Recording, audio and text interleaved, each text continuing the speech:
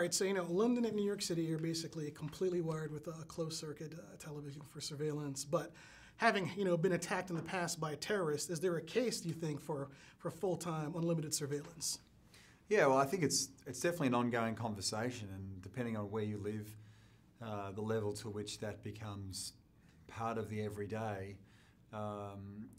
is different. Where I live in Melbourne, we don't have anywhere near as many, obviously, as somewhere like London, and it seems like there's less of them here in New York, correct me if I'm wrong, than London, depending on where you are.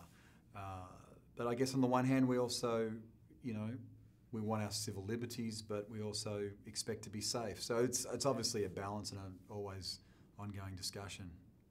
I'm a big fan of Stephen Knight's work. He wrote the screenplay for this film, and one of the big pressing themes is the idea of hidden evidence, that the government has secret evidence that they can't show to the public, but is dire to keeping a man free or not.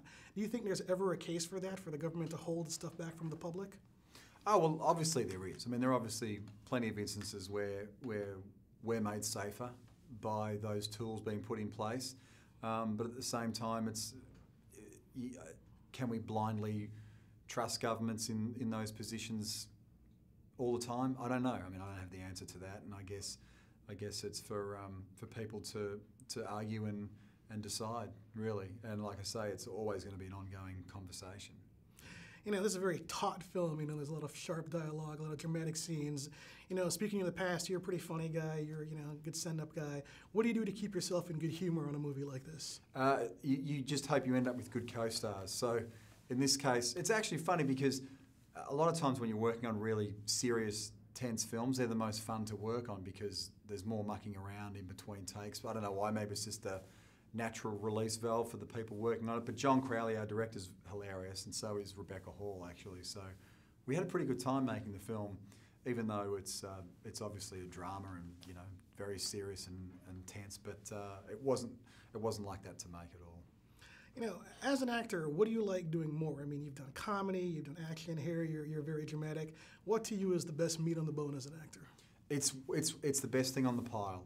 So I don't know what it's going to be tomorrow. I haven't read it yet. It's just whatever I respond to, and I don't like banking films up. I always wait until I finish one until I choose what to do next. So I like to sort of stay in the moment and respond to the material, and be open. So luckily, it means being able to find material like this.